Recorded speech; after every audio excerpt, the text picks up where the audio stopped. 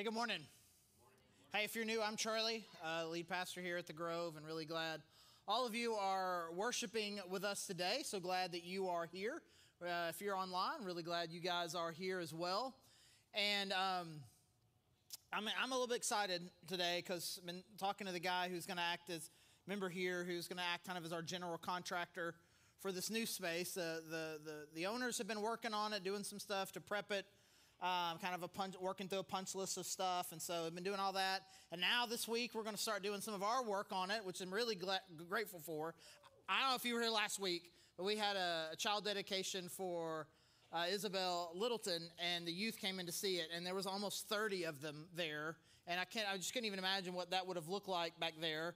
And then the elementary kids are just bursting, and it's just going to be so great. It's going to be great that they have this room to grow and to feel honored and valued. I'm so looking forward to it over these next few weeks, and want to say thanks again for everybody who has already participated in the fundraising that we did, and you guys, your support of the church has been awesome.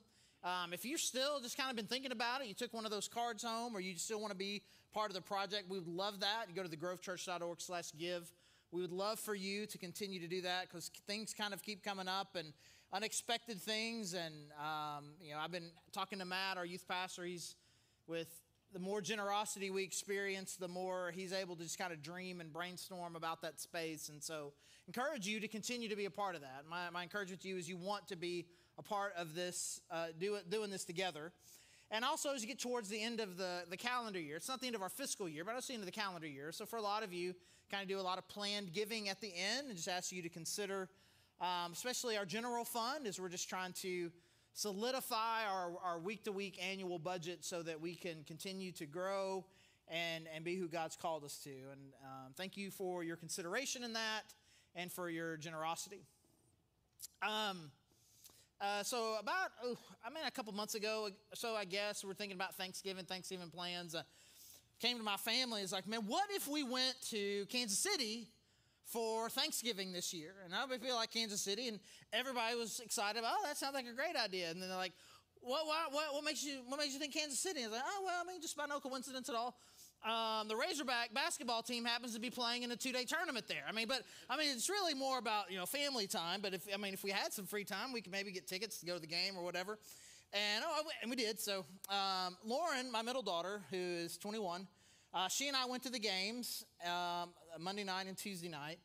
And everybody, we hung out together during the day. It was a really fun time. And at the end of the first night, we're at the game, and it's apparent that we're going to win. And we can see that there's a section over here that has the coaches' wives, the players' families. Like, when the game's over, that's where we need to be, down there, because that's where cool things might happen. So the game's over, we just kind of work our way down there. We're kind of there at the end when the game is over. And then as we anticipated, different players, coaches would come out. And then Lauren and I, we kind of have, I don't know if shtick is the right word, I could say brand. We're kind of building a brand. We've actually been on TV a couple of times, interviewed for Razorback basketball. It's a thing. Anyways, we love it. And so there's this one moment where the athletic director, Hunter Yurachek, he comes out. He comes out, and we're fired up to see him. And so we cheer, Hunter, woo, woo, woo, Hunter. And this is what he saw when he turned and looked at us. Mm-hmm. So that's what he saw, and it was a great moment. It was one of my favorite moments of the week. He's like, Hunter, woo! And he turned and goes, oh. And he just did this double take, little smirk, and didn't look back again. So we took a selfie with him. You can see him way back there. That's about as close as he wanted to get. We took a selfie with him right there. And then the next night is the finals of the tournament. And, same thing happens. We win, and we start working our way down there towards the crowd. And there's some semi-famous pro athletes that are sitting courtside. And Musselman, our coach, he comes over and he starts taking photos with them, to which then we photobombed. You can't really, I don't know if you can see. You should, if you really want to be able to see the full picture, you see the red circle there in the top left. So that's just kind of what we do. We had a great time. And someday I'll tell you the story about how we just lingered way too long, got in trouble with the people who work at the arena. It was just a lot of fun. It was just a lot of fun to pretend to be the family, get found out, and then have to leave. So here's the thing I was thinking. I actually was thinking out of it that night, and I've been thinking about it since then. Like, which is more kind of disorienting? To see that and then be like, wait, that guy's a pastor? I mean, like a church? Like a real church? Like, is that more disorienting? Or is it you come and you meet me and I'm a pastor and then you see that later? Like, I think about like how many people have been to Bud Walton, have only visited a couple of times, saw that and thought, I could go talk to that, but I think I would rather not. And just walk, again, like Hunter Yurachek did when he just kind of saw us. And because here's the thing, is that we kind of put people in boxes. So if you're a pastor of a church, then you look and you act like this. If you're a Christian, you look and act like this. You know, if you're an accountant, if you're a doctor, if you're a mom, if you're a dad, and we have these boxes that we put people in.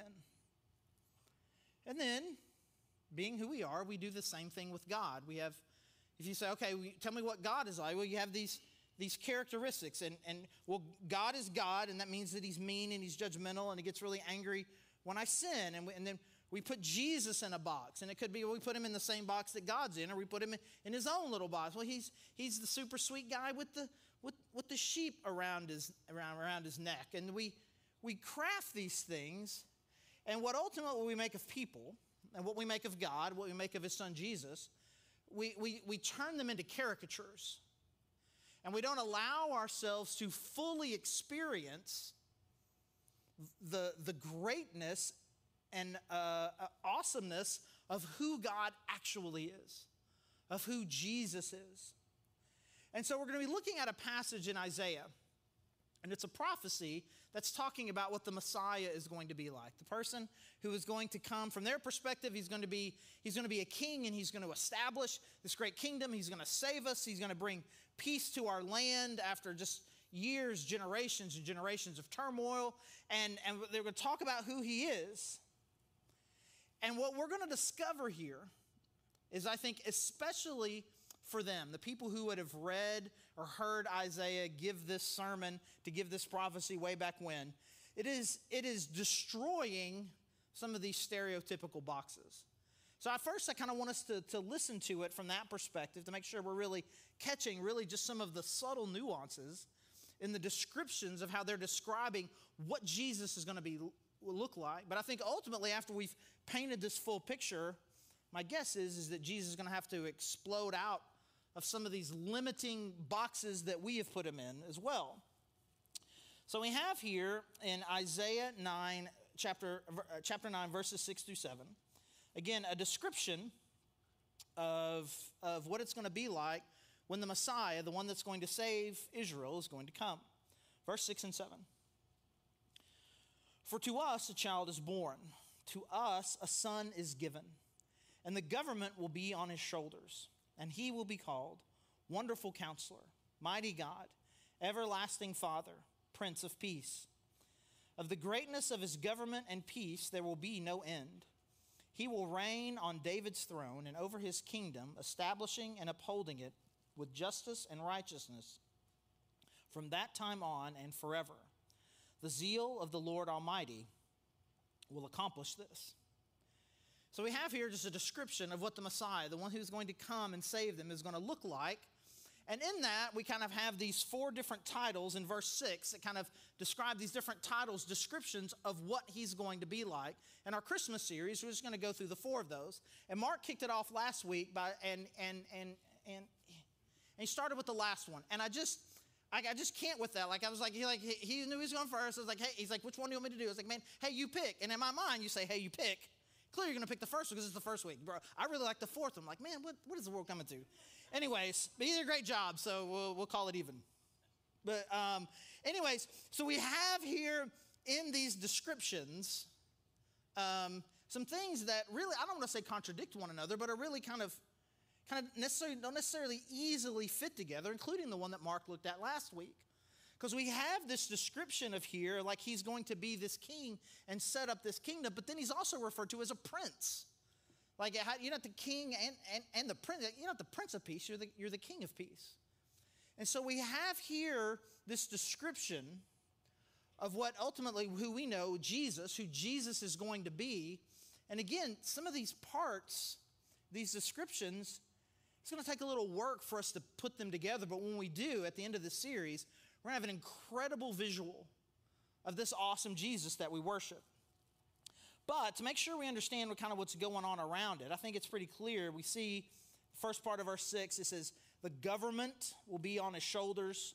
Verse 7, it says, the greatness of his government, there will be no end. He'll reign on David's throne over his kingdom. It's describing him this way. And the first most obvious thing here with this passage as a whole is that Jesus is the king. I mean, Jesus is the king. He's gonna be a king. And this is what they expected. They expected him. He's going to reign on David's throne. He's going to be a king just like David was. He's kind of their idealistic king. He's going to be in that line of that type, but even greater and better. And his kingdom is going to begin and it's never going to end. It's going to be a different type of kingdom full of peace and justice, an eternal kingdom. And they're really, really excited about this. And this part of it would not have broken their stereotype. It would have fit their stereotype perfectly, because this is what they wanted. This is what they expected. They wanted him to come and be this great and powerful king. But the reality of this is, and I make sure that we understand this, kind of a little Bible study understanding thing for us, is anytime you have prophecies like this in the Old Testament, they understood it this way. They understood that there was going to be some smaller fulfillment of this in a person that was going to come in history, like pretty soon, right? And so they knew that this meant that there was going to be some king, probably in the next generation or so, that was going to be a better king, a great king like David. He was going to establish a kingdom of justice, and it was going to be a good time. But then they also understood this as a greater fulfillment. You don't look at this, you don't describe any normal king as mighty God, everlasting Father. But they also understood that there would be a fuller fulfillment of this when the Messiah comes. But for us, having looked at it and heard what Jesus had to say, what Jesus communicated to us was, hey, even the things that are being said about me are only being partially fulfilled now, but will be fulfilled more fully later. I mean, he is a king and he's established his kingdom forever, but he's not really as tangible now as it will be, Jesus says, when he comes back again. And so there's kind of these, for lack of a better word, there's kind of these three phases of this, but they experienced it as two, that we're going to have a king that's going to come now. He's going to be pretty cool. But then ultimately this king is going to come, and he's going to be the one that saves us. And we're not going to have to deal with all these outside forces anymore. And there's going to be peace and justice, both internally and externally. And this is what they're incredibly excited about. And I think it's important for us, because even though it kind of fits perfectly within their box, for some of us it may not fit perfectly with ours. Like, some of us just kind of don't think of Jesus. We think of Jesus as miracle worker. We think of him as nice guy. We think of him as moral teacher. But you gotta add and make sure that you include king in that. We don't follow Jesus just simply because it seems like a good idea. We don't follow Jesus simply because, well, his teaching seems to be pretty good, and he is worthy of it. He is a king. He is owed this by us. They understood that, and I think it's important for us to understand it too. I think sometimes our notions and our ideas of our independence, our freedom, I think can sometimes kind of clog things up sometimes between, God he's the king, he's the ruler, and what I give him, I voluntarily give it, but it is also owed him because of who he is. And that's who Jesus is. He's a king, and he is worthy and deserving of our worship and us following him. But this week in particular, we're going to be looking at this first one, this first phrase, wonderful counselor. And I believe that this descriptor in particular, even amongst the four of them, is the one that is going to be kind of the most, what? For the people who are trying to put together and put together a full picture here of what Isaiah and ultimately what God is saying about what the Messiah is going to be, because it describes him obviously as a king, but then also a counselor. So Jesus is the king, but he's a king and a counselor. He's a king and a counselor. And we use that word counselor, and we have some particular images that come to our head. I say counselor, you may immediately go, oh, like a therapist, like Jesus is our therapist. Like, no, not exactly. A counselor, it's somebody who just gives advice. He's an advice giver. And I'm like, I don't want to discount either of those two things that Jesus is. I mean, he will comfort you like a therapist would and help you go through walk through dark times like a therapist would. And he is an advice giver. He would give advice. He does that. But this word counselor, for them, it's going to mean something different to them. I mean, I guess probably in our political world, it would probably the word that would make the most sense would be that Jesus is also a chief of staff to the president. That's what a counselor is. It's like the person who's right there next to the king, but it's a subservient role. So we're describing him as a king, but also as the counselor, which would be kind of second. And it's a description that doesn't particularly make sense. Well, he's subservient to God the Father. God the Father's not looking for counsel. No one counsels him. It's not talking about that. It's talking about the role that he plays with us. That he's not just simply a king, but he is also someone who is going to come alongside of the people that he rules like a trusted advisor, and not just someone who, as a king, who's giving out wisdom. We can imagine that. He's going to be a king who gives out wisdom. That's not what this is saying. It is describing him as someone who is both going to rule and is going to, let's just say, sacrifice his position, humble himself in a way to support the people that he leads. Which is incredible. I mean, it's why it's the prophecy, it's why it's the Bible, it's why it comes from God, right? It's just a beautiful foreshadowing of the complexity of who Jesus is. Philippians describes it as having he has equality with God, but empties himself. And as he empties himself, he becomes a person, and not just a person, but a servant. And not just a servant, but a servant who sacrifices himself. So that we can live, humbles himself and experiences this brutal death. He wasn't born like a king. He was born in a barn. He didn't live the life of a prince that gets to become king. He led the life of a carpenter's son, an insignificant person in an incredibly poor house who has nothing about him that says royalty, that says position. And then in the way that he lives, in the way that he leads, in the way that he is our king, it's with humility. And then ultimately we see incredible sacrifice where he lays down his life for us. And so we have a picture here of a God who is king. He's king. But he's also willing to humble himself to be your counselor, to be a right-hand man of support and wisdom for you. And while this might have been particularly shocking or weird for them, we have plenty of evidence of this. The Holy Spirit is described as this in Isaiah chapter 11. It says, the Spirit of the Lord will rest on him, the Spirit of wisdom, of understanding, the Spirit of counsel, same word, of might, the Spirit of knowledge, and the fear of the Lord. The Holy Spirit is described as playing this role as God, but as a counselor, as a strong support. But then in John 14, Jesus says this, and I will ask the Father, and he will give you another advocate to help you to be with you forever, the Spirit of truth. So that word advocate, depending on your translation, it may say comforter, but essentially it's the Greek word, but it's the same idea of a counselor, of this kind of right-hand person, this strong support to help you navigate your life.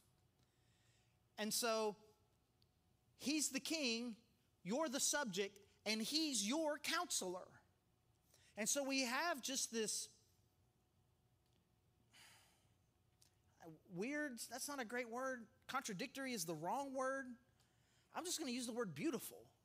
This beautiful picture of an incredibly complex Jesus who both rules and supports. And this is the role that he is wanting to play in your life. Again, it's more than just an advisor. I want you to feel something stronger than that, but also more humble than that. But he is so invested in you as a person and wanting you to thrive in your walk with God, to thrive in your life, that he wants to rule, he wants to lead you and also be this incredible support. And if that's all that this name, this title for Jesus had been, it's still a little bit, whoa, okay, well that's kind of different, that's kind of weird, especially for them. But that's not all that said. What it says is that he's a wonderful counselor. He's a wonderful counselor. And so we'll just say it this way, and then I'll explain what it means. So Jesus, he's king. He's a king and a counselor, but he's a counselor of wonders. And it's important for us to understand kind of the linguistic thing that's happened here. If you look at it, it's actually two nouns together. He will be called, and we'll just use this, he will be called wonder, counselor. It's not wonderful like an adjective. It's two nouns next to each other. Wonder, counselor. And so at that point, if you're hearing this or you're reading it for the first time, you don't, because your translation, my translation, turned it into an adjective. Oh, he's a counselor that's wonderful. I think I know what that means. No, he's a wonder counselor. Wait, what? It's intentionally designed to make you slow down and go, what is he talking about? What does this mean? It is intended for us to slow down and say, what is a wonder counselor? A counselor wonder. What is that? And so we make it simple. We just call it wonderful. And I think it's important at this point that we make sure that we even understand what wonderful means, even if we decide this is a great translation. A counselor that is wonderful. We need to make sure that we are precise about what we mean. If you've been around, you know that I get this way sometimes. It's really important that we be precise about words, that we understand what they mean, because sometimes by us being too vague about words, then we can miss something. So if we say something's, and that's wonderful. You think, well, it's good news. It's a good thing. It's nice. It's good. It's great. But that's not what it means. But here's what I want to do is I'm trying to be precise about words. I don't want to be that guy. And sometimes, I don't know if you've ever been around this pastor like this, right? I don't call it's the worst kind of pastor. It's not the worst, because there's way worse. But it's on the list, right? There you get the pastor is like, I hear the way you talk. And I hear you use the word awesome. And you use the word awesome. You need to understand, only God is awesome. Because awesome, it means full of awe. And you're like, your team wins wins a game. That's awesome. No, it's not awesome. Only God is awesome. You get a little bit of extra money. Oh man, that's awesome. It's not awesome. Only God is awesome. Let's pray. Please stop. Just don't. Use your words however you want in your normal colloquial, just kind of people talking kind of way. But we need to stop. And this is what it's trying to do. It's trying to stop. It's like, this counselor is wonderful. What is wonderful?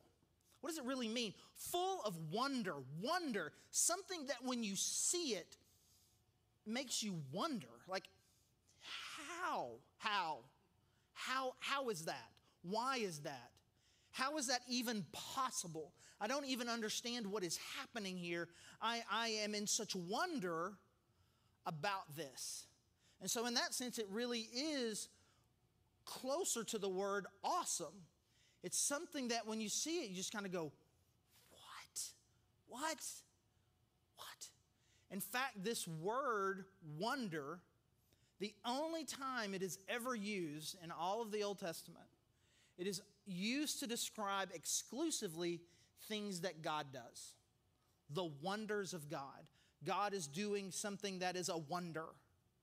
Only God, nothing that you have ever done, nothing that I've ever done, nothing that any of the other just people in the Old Testament, nothing they have ever done has been described as a wonder.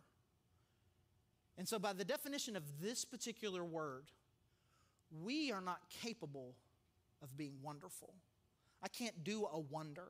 I can do regular, and then God does wonders.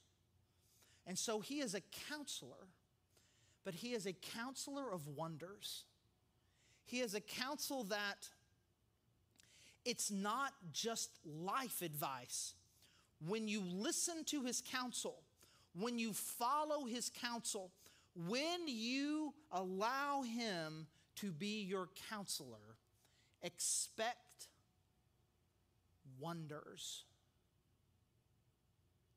Expect something full of wonder to happen. Not good, not great, not pleasing, not nice. Wonder. He is a wonder counselor. And I'm not making too big a deal of this, because I'm telling you, the way that it is written, it is meant for us to stop and say, whoa. Because I think if we're going to break God out of his box, I think we understand him as a counselor. I'm going to read the Bible. I'm going to read a passage. Jesus is going to tell me something about money. Jesus is going to tell me something about loving people, taking care of the poor. And I'm going to read that, and I'm going to be like, oh, okay. I need to take that advice, and I need to be different with my money. I need to be kinder to people. I need to love the hurting a little bit better. I'm going to take that counsel. We have that. But here's the thing that I know. I know that there are many of you that the thing that it is that you're going through, you don't need advice to get through it. You need a wonder. The only way that you are going to navigate this, the only way that you are going to get to this next place, the only way that you're going to experience the peace, the justice, the life that the zeal of the Lord Almighty will accomplish, that the Messiah, the King, is going to come directly into your life and bring hope and life to you. The only way that that's going to happen is not because you get a little bit better life advice. You need a wonder. And you think, bro, you just don't understand. You don't understand what's going on with me. I'll never be able to blah, blah, blah, blah. You don't understand what's going on with my spouse. He, she, she'll never be able to, my kids, my family, there's not my finances, there's nothing. I've tried it all. I followed all the advice. You don't understand what's happened to my life, and there's no way out. But the wonder counselor is there. Do you believe and trust and follow the counselor of wonders? Or are you just trying to make it with the best advice possible?